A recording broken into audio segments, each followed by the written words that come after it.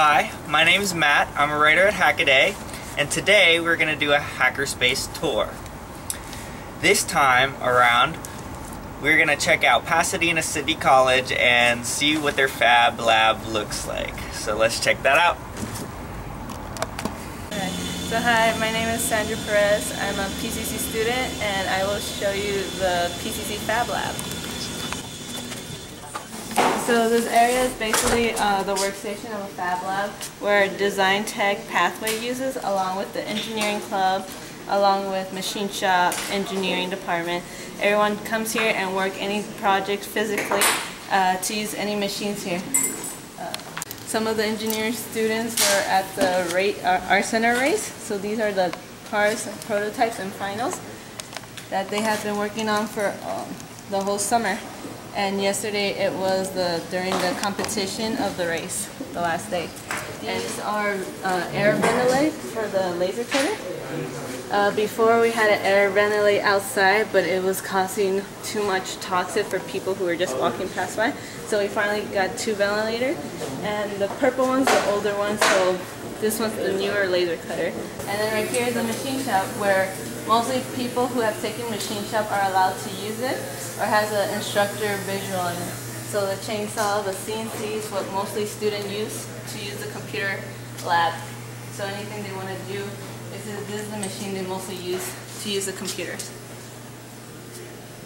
And then the lathes, not much students use it because most of them haven't taken machine shop except the older engineers. So we also got to talk with the Design Technology Pathway Director. Let's see what she had to say. Hi, I'm Deborah Bird and I'm the Director of the Design Technology Pathway, and this is our Fab Lab. We're a program here at Pasadena City College, an innovative program based on new technology. We're preparing students for the wide range of design, fabrication, technology careers for the future. So the model that we're using is one really based on developing collaboration and teamwork. The students come in, they work on project-based learning, so they're solving real problems in the real world. So for example, the models for visually impaired students for campus maps, etc. The goal is to have the students develop the skills of collaboration and communication, soft skills, and also to develop a lifelong learning approach to technology. So the technology is taught not as a standalone element, but more as an integral part of the design and problem-solving process. Our students come from a wide range of backgrounds. We're primarily working with incoming high school students, but we're increasingly expanding our model to include community access to the Fab Lab and work experience opportunities that are also problem-based. So our students can come in and expect integrated academics, math, English, college success. We use a series of stackable credentials that move towards transfer, so students can anticipate coming in and getting real-world work skills right from the very beginning that can then increasingly pay off as the students move up and transfer to four-year and further educational opportunities. Now, one of the projects that Deborah was talking about was a map for the blind, and we wanted to find out a little bit more about this project, so we asked a few students what it was like working on it. So let's find out what that is about. So on the top version you see the first prototype that we did. It's we use if you see it like this. So we use wood as the back because we thought the plastic was a little bit too weak. But we found out that the plastic was pretty strong. So the issue was the weight. And we also had visually impaired people read it, and they seem to like the texture. They seem to like the doorway, all the stairs. They can read all that. The only issue is they wanted us to change the ramps here, the U, and also what else? The triangles. The triangles here. They wanted this to be a bathroom, and also the letterings were confusing, and then some of the brailles were a little mixed up. So on this final product, we changed the ramps here, We also simplified the letters here. We also changed this to an arrow, and the restroom became a circle and a triangle. What I found most challenging about this project was the design element.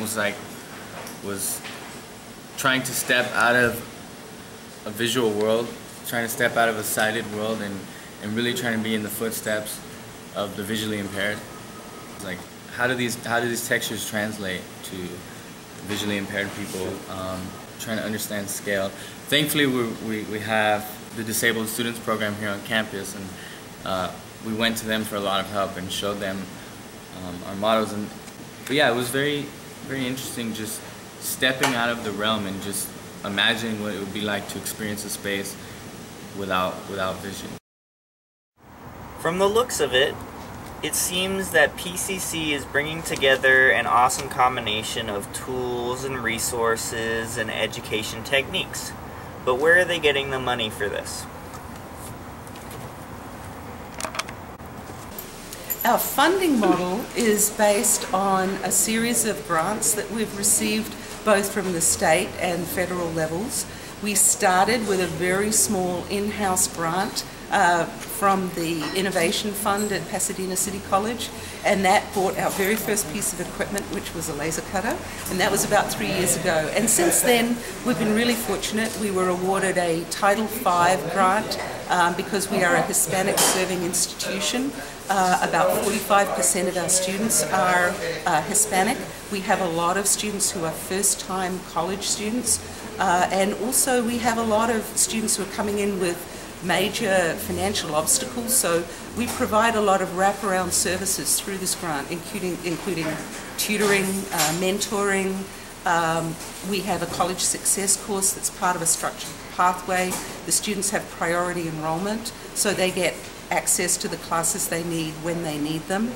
And we also provide lab facilities, and the technology that you see around is intended for student use, and the Fab Lab is intended to create this community which the students really need. They need a place that is their own in order to really have a meaningful college experience.